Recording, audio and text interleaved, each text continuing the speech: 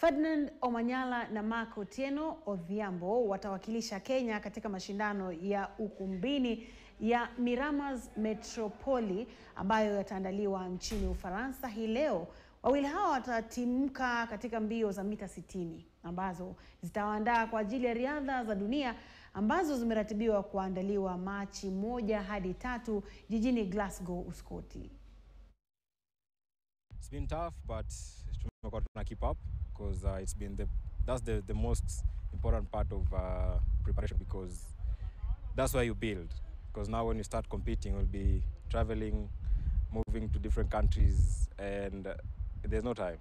I mean, the only thing you're doing is just maintaining it. So training is poor, and we've built the best. So we're now getting into the most monumental part. That's the monetizing part of the season. We're going to the 60 meters, and I'm going to handle every race as it comes.